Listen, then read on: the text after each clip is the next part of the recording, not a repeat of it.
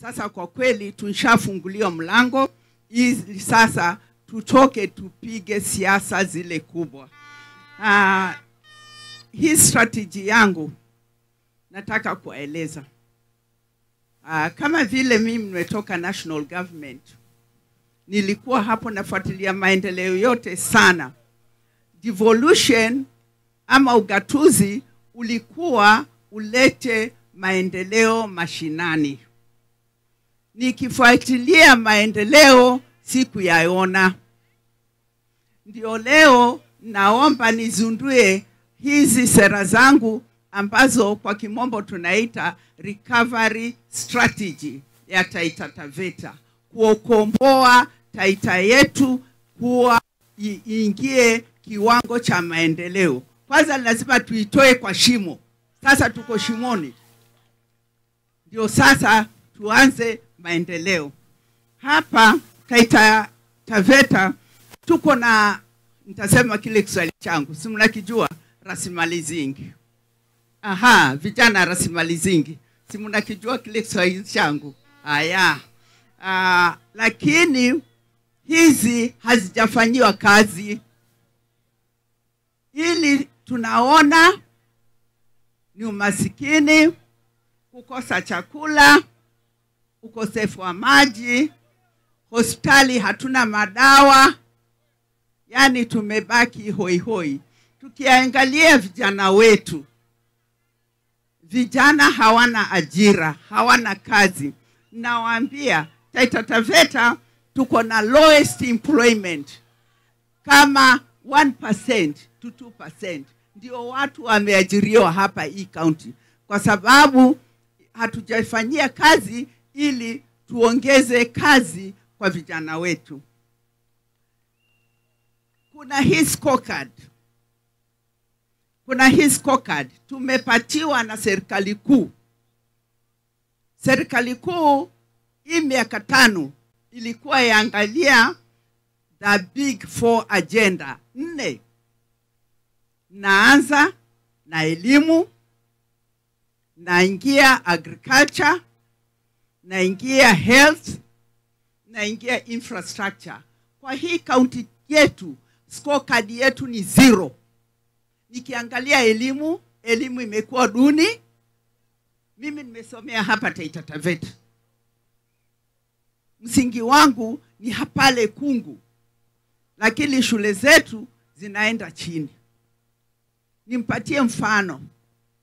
Mwaka huu majibu yalipotokea hapa constituency yetu hapa tumesimama, Voi walipata 93 students ambao ndio wanaenda university. Na ukiangalia ni wangapi wanaweza kufanikiwa waingie kuwa medical doctors, vet doctors kama DG hapa. Tukiangalia nani ataingia engineer, hawako. Sasa hii county yetu inaelekea wapi kwa upande wa elimu? Alafu kuna hizi basari ambazo mara haziko na zikipatiwa ni za ubaguzi.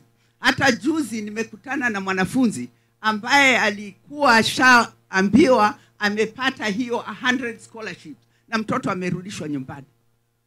So kuonyesha hizo ni za picha, lakini hakuna mtu anazifaidi.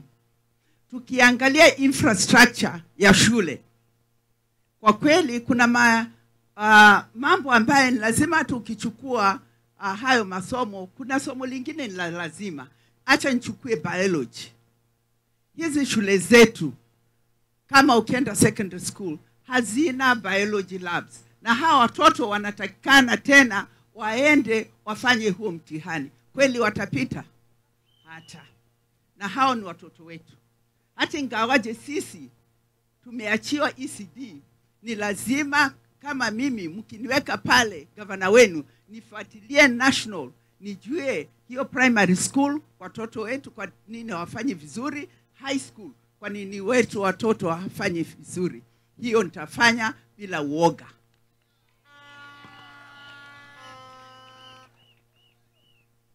Tuangalie maji ya agriculture. Jamani, mnajua kule tumeenda. Hata nikiwa nazunguka naona mikono yetu imefungwa na kwa kisheria hatuwezi kutoa mchango ama kusaidia. Kwa kweli watu wanataabika na njaa. Na hiyo ilikuwa agenda hiyo ya 4 tumeifeli hiyo. Watu hawana chakula hii county. Msiniambie ati climate change. Naijua Makueni sina climate change. Mbona wao wamejibidisha na wanapata chakula, watu wao wanaendelea. Sisi hapa chakula ni uhaba. Sasa jamani, angalieni, mimi ni mtu wa agriculture, pia nikaingilia mambo ya dryland. DG naye ni dryland expert.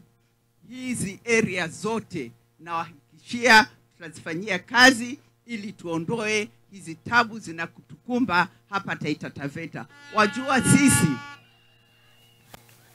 wana agriculture huwa tunasema mtu akiomba, yani akiwa maskini mpaka anaomba chakula, ni ile lowest unaweza kupeleka mtu. Taita Taveta tumepelekwa hiyo hali. Upande wa agriculture ziko kazi hapo nyingi. Vitu vyetu ambavyo tunaviuza bila processing.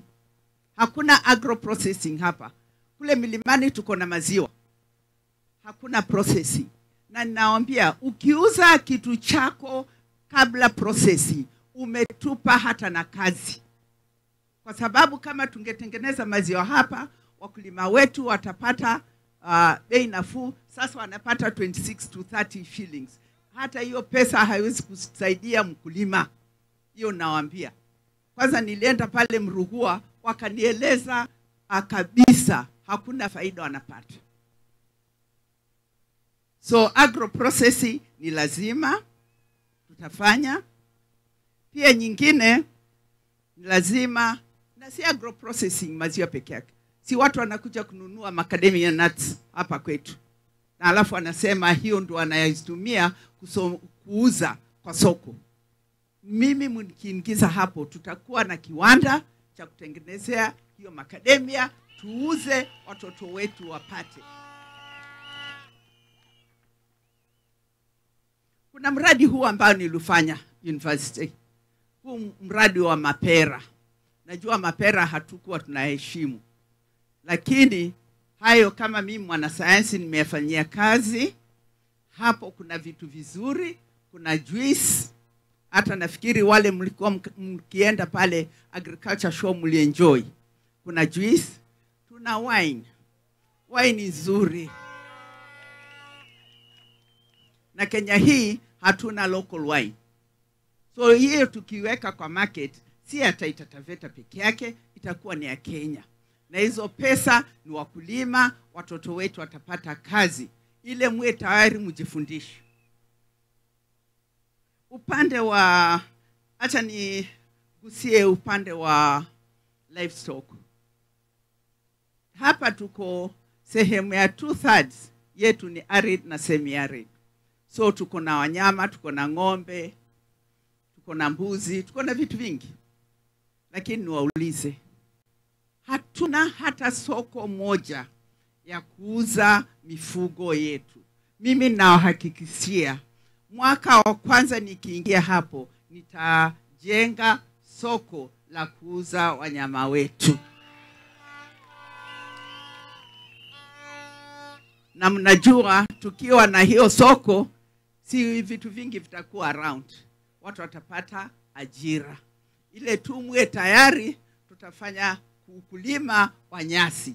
Ili tusiuze ng'ombe zote, alafu hiyo market haitakuwa na ng'ombe. Na natumaini mtanishika mkono, hiyo kazi tunashafanya Makueni, na hapa najua wataita wataveta hamtashindwa. Kuna hii mambo ya wildlife, livestock, human conflict. Hiyo ni changamoto ambayo tunayo, nitaizungumzia baadaye, maana nitaangalia. Mambo ya maji. Nataka kuwahakikishia Taita Taveta haina uhaba wa maji. Na munilize kwa nini.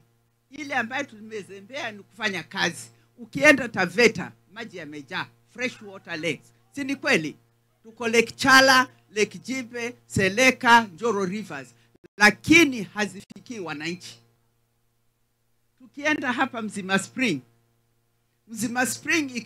imekuwa ni kitega uchumi cha watu wengine. Kila wakati Mzima tu. Maji yale yanaenda Mombasa muache yapite. Maji yako ambayo tutaifanyia kazi, watu wa Taita Taveta wapate maji. Na mimi nikiwa mwana agriculture, tutaanza mambo ya irrigation ili watu waanze kunyunyuzia. Mnaona vile climate change imekuwa. Mwaka huu tumekuwa challenge, si ndi kweli? Hata milimani hatuna mvua pale. Na nitahakikisha maji yatatutosheleza sisi wanadamu, livestock na pia unyunyizaji. Upande wa infrastructure, hii huwa ninasema na nikisikia vibaya, nataka kuwapatia history ya Taita Taveta. Tangu tupate independence, hii Taita Taveta tuko na lami 2 tu. Lami 2 ndio tuzimepata. Moja ilikuwa hapa kutoka Voi kwenda Bundanyi. Nyingine tukajengewa na Bwana Kibaki, hata ingawaje ilifunguliwa na Bwana Uhuru Kenyatta, kwenda Mwatate mpaka wapi? Taveta.